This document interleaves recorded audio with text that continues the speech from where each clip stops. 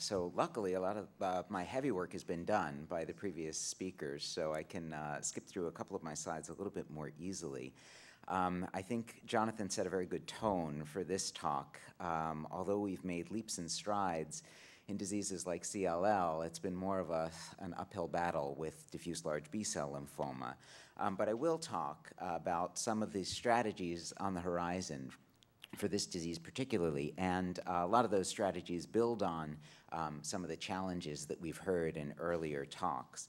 So rather than just list off a litany of new agents presented at ASCO and ASH, I wanted to organize the talk around the themes that you have been hearing, some of the more challenging themes that we deal with in DLBCL, such as how do we customize treatment by cell of origin, how can we tackle this tremendous problem of double hit or double expressor DLBCL, and what other salvage therapies have developed just by serendipity.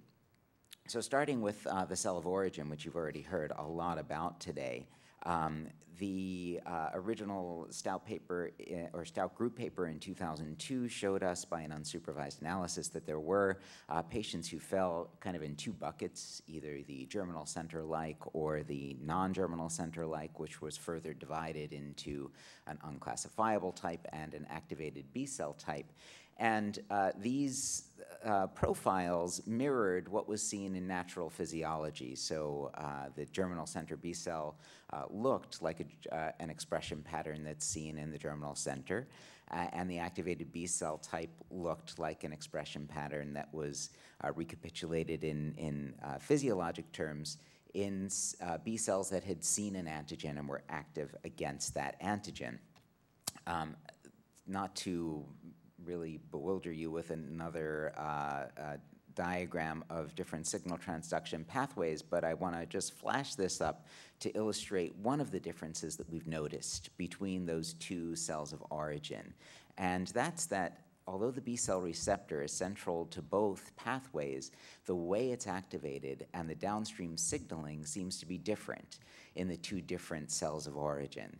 So in the activated B-cell subtype, there seems to be what many have called the chronic active B-cell receptor signaling, and this seems to rely more on the NF-kappa B pathway, whereas in the GCB subtype, there's something called a tonic BCR signaling pathway that seems to, although it goes through the B-cell receptor, does seem to use a different pathway and more preferentially uses the PI3 kinase pathway.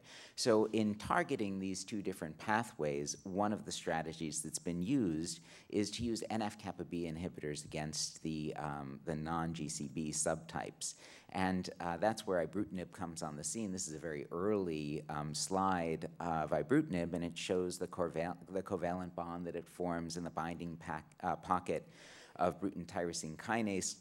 We used to think it had a higher specificity for Bruton tyrosine kinase than we've since learned, and there are other kinases, tyrosine kinases, that are inhibited that may actually have just as much to do with ibrutinib's activity as BTK blockade. But it does significantly block the NF-kappa B pathway, at least in vitro models. And when we and the NIH led the trial, the phase 2 trial of ibrutinib in DLBCL, it wasn't a very exciting response rate that we saw overall, but when you looked at the subtypes of patients in the trial, you can see here that almost all of the responses were seen in patients with the ABC subtype, here represented in blue bars, and most of the non-responders clustered with patients in the GCB subtype, and this was all done by genetic profiling, not by the Hans algorithm. And when you look at it that way in the bar graph, there was a 40% response rate in the ABC subtype as opposed to the GCB subtype. Now, I definitely agree with Jonathan that the cell of origin is kind of a dirty way to classify DLBCL, and we can probably do a lot better using specific genetic profiling or specific genomic studies. This slide is a swimmer's plot, just indicating that the patients who did have the ABC, DLBCL, and had responses were able to remain on drug a lot longer. And I have an ongoing patient who's been on this trial since 2012. We actually had to open an expansion trial just so he can still get the drug. And he's going on 4 years of treatment with ABC, multiply refractory, DLBCL, still in complete remission. And what's more is this drug is very well tolerated. Now, of course, as a drug becomes more popular and more widespread in use, we realize more side effects from these drugs. And there are side effects like atrial fibrillation and platelet inactivation that can become problematic over time. But in general, this drug is pretty well tolerated, and most of the patients can tolerate long periods of time on the drug, which is needed because, as Jonathan also mentioned earlier, some of these specific targeted drugs need to be given indefinitely or the response is not durable. Targeting the other end, the GCB subtype, is actually, I think, becoming more of an unmet need now than the ABC subtype, because in those patients who aren't cured the first time around, these patients can be even more refractory with not a lot of promising targeted drugs on the horizon. In fact, as I said, the PI3 kinase pathway, which is thought to be very important in these patients, has not been successfully targeted with targeted PI3 kinase inhibitors, either the TG Therapeutics compound, buparlisib, copanlisib. Pick your PI3 kinase inhibitor, most of the response rates have been less than 20%. One of the more promising drugs in this area that I was able to find trudging through abstracts was one that we published, the CUDC 907, which is actually a joint HDAC inhibitor and PI3 kinase inhibitor. And here you can see that the majority of patients with DLBCL had enjoyed some sort of response with this, but of course this is a dual action drug, so it's hard to tease out the PI3 kinase activity. So moving on to the double hit, double expressor DLBCLs, I don't know if Ariella is here to give, okay, she's not giving her part of the talk. So I didn't delve into this too much, but Jonathan touched on it in his talk, and I'll talk about targeting it specifically. We may have ways, we do have a way to target one of the partners in many of these double expressors, BCL2, and there may be ways, getting to Dr. Bertino's question, to co-target MYC as well. The BCL2 inhibitors, just to remind you of what the BCL2 pathway does, I think most people here are pretty familiar with this family of proteins, but basically it's driven by BAX and BAC, which can either form homo or heterodimers and produce pores in mitochondria that short circuit the generator of energy for the cell. If you can keep BAX and BAC from hetero or homodimerizing using anti-apoptotic proteins like BCL2, one of the first to be discovered, you can keep those two proteins apart, and therefore you disrupt the normal apoptotic signaling, and overexpression of BCL2 and some other anti-apoptotic family members has been shown to be very important in the pathophysiology of multiple lymphomas. The first generation BCL2 inhibitor that we were fortunate enough to participate in a trial of was ABT263. And unfortunately, it not only inhibited the anti-apoptotic protein BCL2, but also BCL-XL, and as we learned from that trial, BCL-XL is crucial in platelet survival. So this drug was limited in development by a profound thrombocytopenia that made it very difficult to bring forward either as a single agent or to combine with other therapies. The people at AbbVie overcame that by developing a second generation molecule, ABT199, now you all know as venetoclax, which targets BCL2 but not BCL-XL, so you don't get this thrombocytopenia. And you're all familiar with the New England Journal article in CLL and the approval for deletion 17p CLL, where this has been remarkably active. that's data that was predicated by the phase 1 trial that we participated in. Our center actually enrolled more patients on that trial than any other center, and arm B of that trial was non-Hodgkin lymphoma, which Matt David and I have just submitted to the JCO for review. So some of that data is embargoed, but I can share with you what I presented at ASH last year.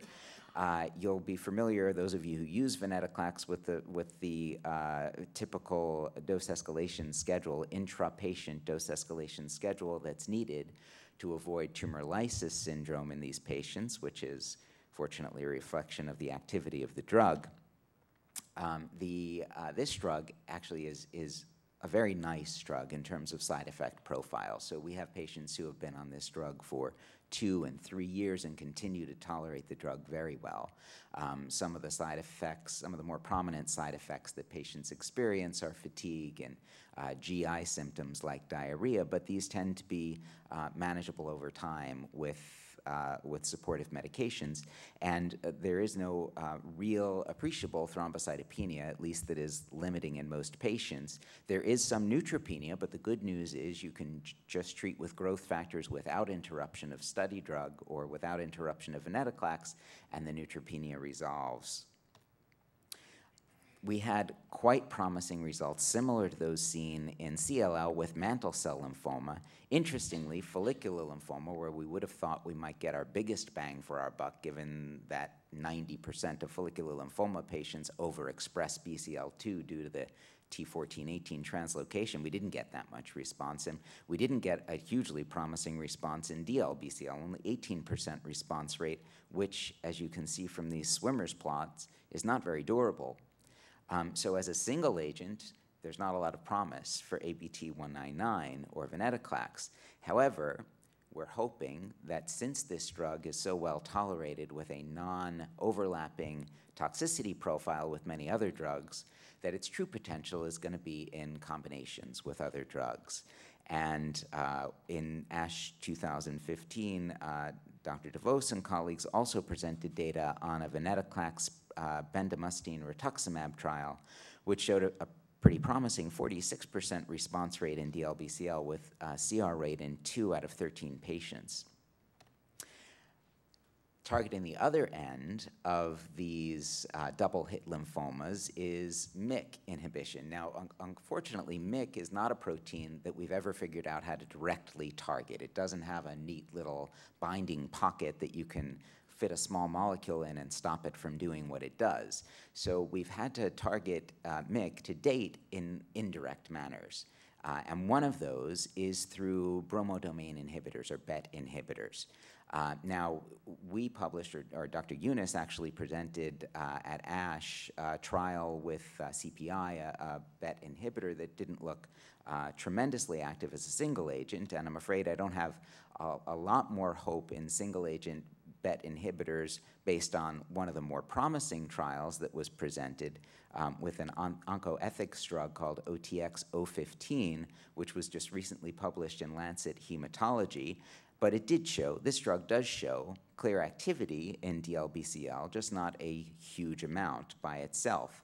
So we agree very much with Dr. Bertino that we would love to see ABT or a similar BCL2 inhibitor combined with a MYC inhibitor to see if we can make inroads in these diseases, especially these double-hit DLBCLs, and that is one of the legs of a SPORE grant that we've submitted that we're going to try to capitalize on. And in the meantime, Dr. Yunus also has in trial the Novartis new BCL2 inhibitor in combination therapy. And then finally, salvage therapy. So a lot of our discoveries or movement in these fields often comes from serendipity, and there are a couple of things that we've learned that we may not have expected. Here's one of the drugs that you've heard a bunch about this morning, the EZH2 inhibitor, and this is what I like to call a non-targeted therapy. So we know a target for this drug. It inhibits, there are EZH2 inhibitors that specifically inhibit EZH2, which is a catalytic subunit of polychrome repressor complex and leads to disruption of methylation causing an expression of a number of genes that were formerly silenced. The reason I call it a non-targeted targeted therapy is it has a clear target, EZH2, but that target does a bunch of things like the proteasome or like histone deacetylases. So although we can inhibit these, it may be decades before we figure out why they work. But this drug clearly does work. And when you looked in the phase 1 trial that was reported by Rybrag et al. At ASH in 2015, there was a 50% response rate in diffuse large B-cell lymphoma. So this is one of the most promising drugs in DLBCL that we've seen in a while. And although we've looked to see if this drug has specificity for EZH mutations, we found that it actually doesn't, and that goes back to one of the things that Omar mentioned earlier, in that there are other ways to activate this trimethylation complex, like the SWE/SNF pathway. And there are other mutations that might cause activity in this pathway that can still be targeted or make cells addicted to having EZH2 activity without involving direct EZH mutations. Still in all, we are doing a phase 2 trial that treats patients in baskets, DLBCL and follicular lymphoma, both arms with and without EZH mutations that we're going to be looking at, and we are the national lead of that trial. We're hoping, based on our genomic profiling platform, to be able to move forward with the arms that have been most hard to accrue in that trial, which are the EZH mutation arms. This is also a drug that's very well tolerated. We've treated our first 2 patients on this trial to date, and I just saw one of the patients granted early, cycle 1, day 15, but literally has no side effects whatsoever. The main limiting side effect of this drug is the thrombocytopenia. And I should also mention that the drug was shown in a preclinical model to possibly lead to a T-cell lymphoma in a rat. So the FDA has prohibited us from opening the follicular lymphoma arms of this trial, but we will hopefully be opening that soon once safety is demonstrated in Europe. And then actually, I won't talk about this because Craig already was able to mention what Craig Moskowitz had presented at ASH 2 years ago, but one other promising new drug in the class of drugs that Jonathan alluded to earlier, the antibody drug conjugates, is polatuzumab vedotin. So similar to brentuximab vedotin, this is the MMAE warhead that is attached to an antibody that recognizes CD79B. And the waterfall plot for this drug looks quite promising, an overall response rate of 56% in diffuse large B-cell lymphoma. And Matt Matazar is running a trial combining polatuzumab with bendamustine and either rituximab or obinutuzumab. And I'll stop there so we can hopefully catch up a little bit. Thanks.